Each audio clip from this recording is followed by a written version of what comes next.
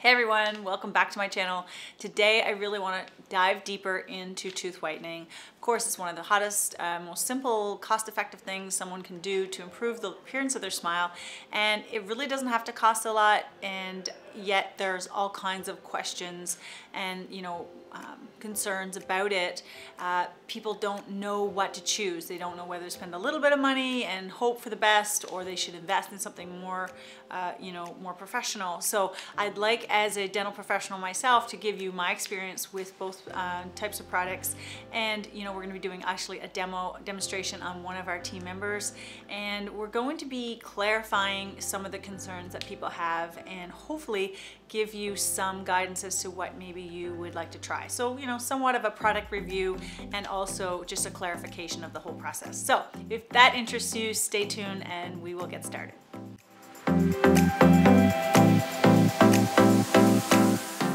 So the first thing I want to just quickly review, I did do a video about this before, and it was talking about how whitening works, and just what to expect from whitening is looking at the enamel. Some people have great enamel that whitens really easily and that isn't sensitive, and then other people have thinner enamel and they have so much sensitivity, they try a couple nights or a couple days of applications and they just stop. So you have to realize that, hopefully you're one of these people that really can continue on and whiten. I did give some tips on how to, kind of mitigate these side effects like sensitivity, which is only temporary, like using, a fluoride mouthwash or desensitization toothpaste, and even taking Advil while you're whitening. That can really cut down. But again, you can go back to that video, check that out, and hopefully, this will continue on to help you figure out which products you want to use. The first thing I want to say is that I believe to some degree all hydrogen peroxide based whitening systems will work. You'll probably see some results. What the difference is, what I really see, and again in my experience through just from my own patients and through the trays that we provide here, is, and even what you'll see on the ingredients or the the description on the box of, let's say, a take-home or a over-the-counter product, is that they're not going to promise it's going to last. So the whitening ability is there, but the amount of time you're going to get out of the product is really going to be different depending on the system you choose. So the very simple systems with low hydrogen peroxide with shorter time. So if someone says, only going to be, it's a half hour a day that you need to whiten, that system is going to whiten your teeth. But I really see a difference in those patients in how many times per year or over a period of a few years that they have to re-whiten versus someone who uses a custom molded tray where the gel sits against the teeth, but for a very long period, which is up to, anywhere from 6 to 8 hours. A lot of myself, my team, we have hardly ever re-whitened in years, and it's because we've had access, of course, to the custom systems that are the professional strength. So if you really are on a budget, I have had friends, I'm going to be perfectly honest here and speak, candidly. I have had friends who have used the hydrogen peroxide mixed with baking soda, which is rather harsh, I might add, and just done exposure or brushing of the teeth. Now, the worrisome about that is that the direct baking soda is very harsh, it's abrasive to the teeth. So I don't recommend it. But again, what I noticed, interestingly, was that the 3% hydrogen peroxide is the same 3% or 3.3% that's in, our formulations. So, 3% hydrogen peroxide out of a cheap, no-name bottle of hydrogen peroxide like this is certainly still there. What I said before is, it's the amount of times you're going to have to do that to keep your teeth white. And so do you want to whiten once or twice and then be done and not be abrasive to your teeth, or do you want to just try to get away with just trying to whiten them with a toothbrush and some gel? So I think that we really have to consider hydrogen peroxide really whitens teeth. It's an acidic formulation, but when we add other things with it, we create a better pH balance so that it doesn't harm the enamel and that it doesn't cause you any harm. So the thing about tooth whitening, if done with the right concentration and with the right additives with the gels that come with the gels, either in the white strips or the take home, we're not harming the enamel because we're sort of neutralizing and we're not using a high percentage of hydrogen peroxide. So the product we're going to be trying out that on our team member on the live demonstration, and also on, for that I'm going to be talking about today, is Crest white strips. It's pretty much the most well-recognized tooth whitening system over the counter, and honestly they've had years doing this, and I feel that it is definitely a respectable brand that again, if you're on a budget, you certainly have nothing to lose. The thing about the Crest white strips that I've always sort of had a little bit of an issue with is it seems to only reach as far back as around your canines. So as you know, like a smile kind of goes further than the canines. There's other teeth behind the canines that are full part of a nice full smile that are not going to get whitened if you just use the white strips. However, it gives you a quick boost. You certainly have to expect to be able to have to use them at least once a year, and again, because it doesn't last as long, but at the same time, if you're going somewhere and again, you're on a budget, absolutely, I feel that it's probably going to give us good result. But we are going to try it on our team member, Tanya.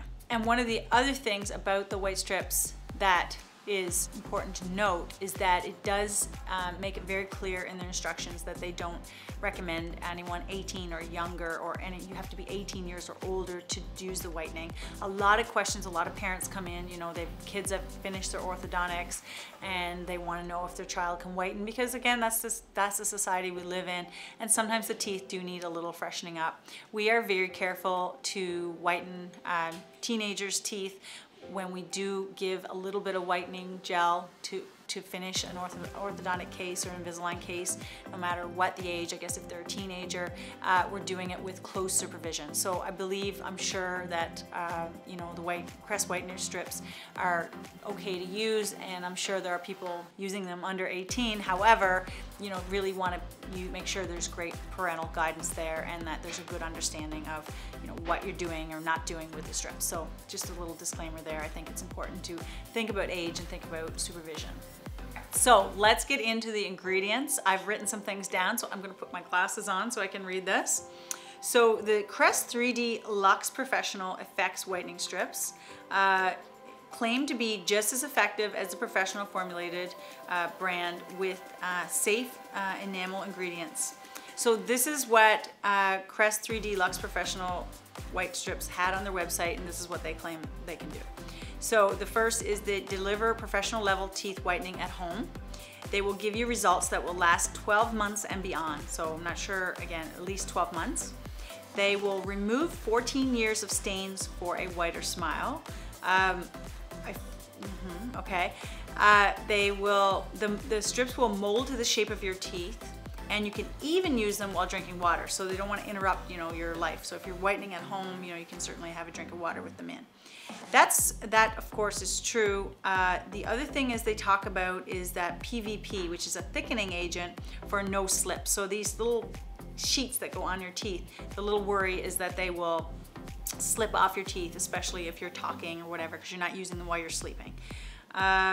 And the hydrogen peroxide, the bleaching agent, is 9.5%, and that's actually what we use in our products as well. You can get the Supreme for 14.5%, but again, the problem that I've noticed is that the higher the strength, the more sensitivity that patients will get.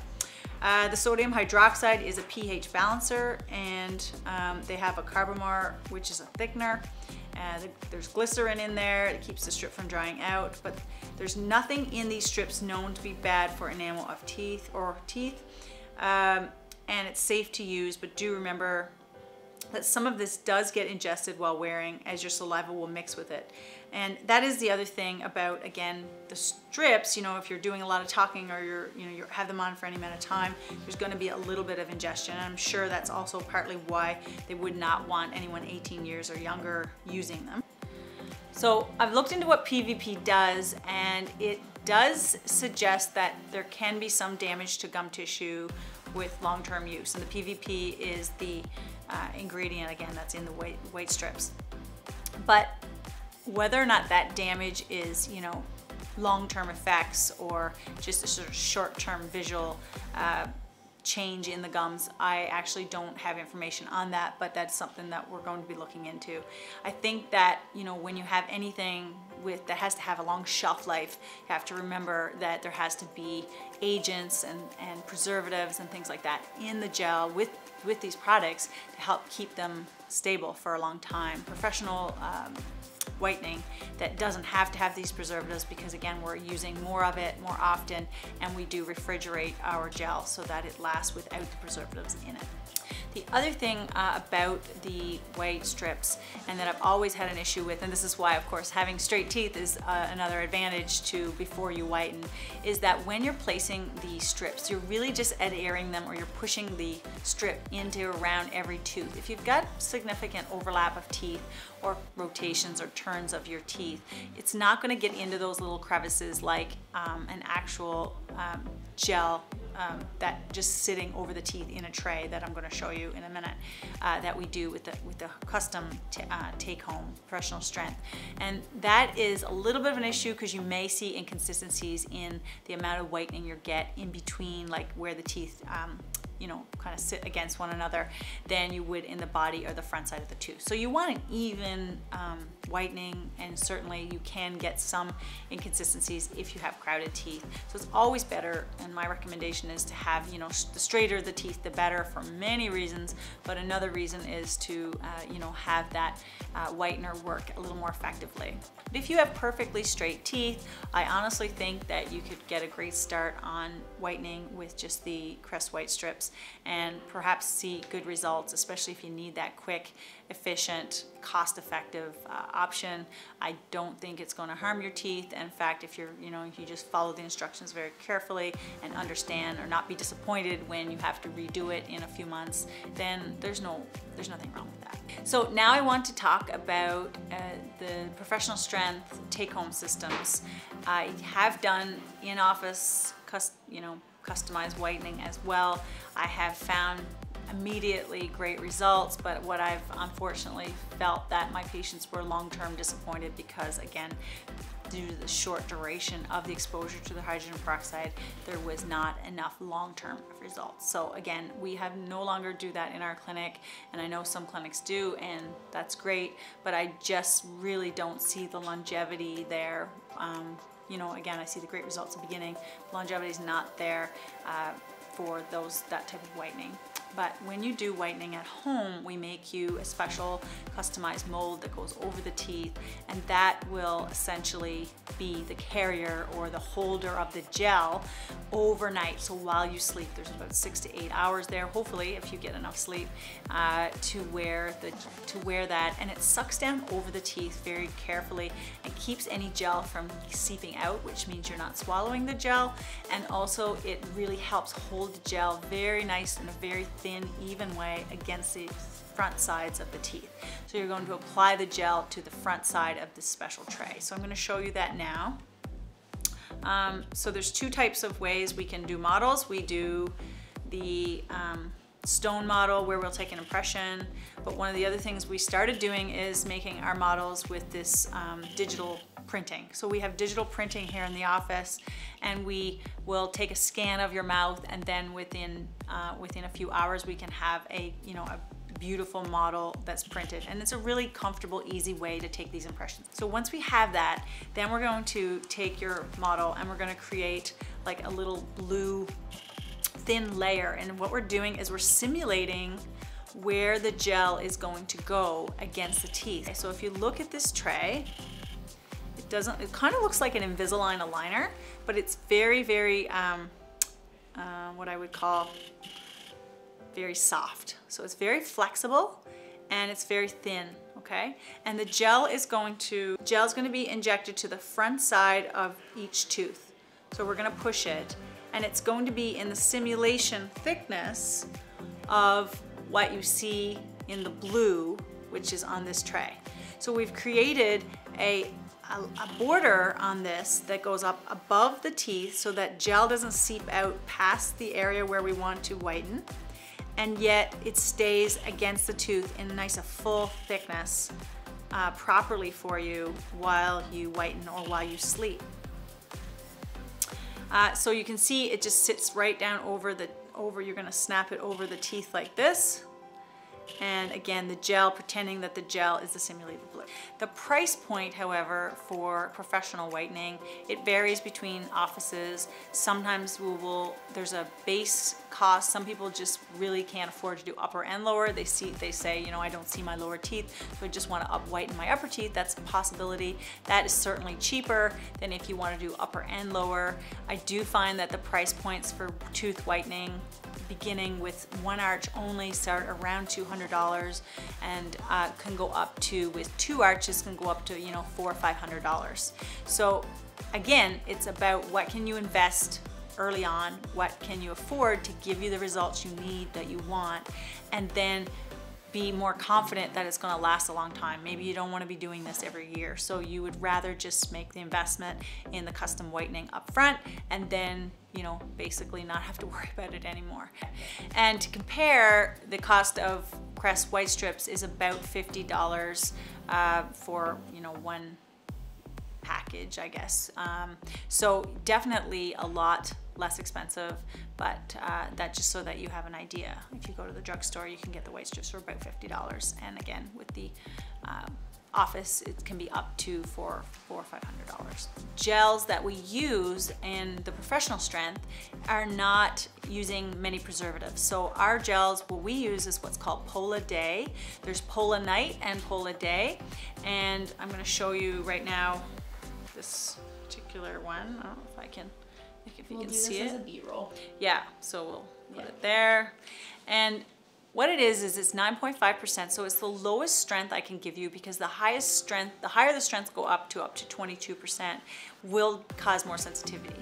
One of the things that we did to help reduce our patient's sensitivity is removing the carbamide part of the gel. So when you don't have some of these other ingredients, preservatives and thickeners in the gel, then it actually reduces the sensitivity. So we have patients with generally not a lot of sensitivity. There's still some, of course, but by having just pure carbamide peroxide with just some, you know, glycerin and water, nothing extra in it, then we're giving you something that is like less exposure to chemicals, I guess, but also that's going to give you great results with less sensitivity. So that's it for today's video. I hope that clarified things for you. We are going to be doing a part 2 for this video, and that is where we actually have our team member Tanya. She's going to be trying out both systems. We're going to do half of her mouth with the custom overnight trays. She's a great willing participant, and half with the Crest white strips. Again, I really believe we're probably going to get very similar results, but we'll have to stay tuned to see that. We're going to be about a month from now, we're going to be showing you that. But again, it's like, you know, how long does it last? And that's what I've found is generally the results may be great at first, but they just don't last as long. So I hope that you'll look into that, and we will see you next time.